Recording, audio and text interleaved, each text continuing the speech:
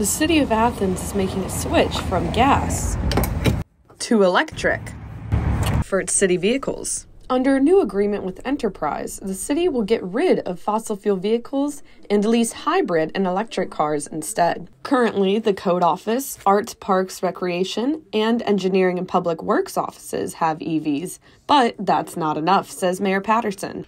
But we've got like 30 other vehicles out there. The city expects more EVs to save the city money, says Deputy Service Safety Director Andrew Chicky. Now, even though our electric would be higher, it's actually much less expensive to charge up that way, and the vehicle maintenance costs are much, much lower. There are less parts to break. Residents can expect not only more city electric vehicles, but also more electric vehicle charging stations to be installed throughout the city. So we are really interested in piloting this with the Athens fire station build. They're now conducting a study for more logical places for EV charging stations. Potential sites include Armory Park and Richland Avenue.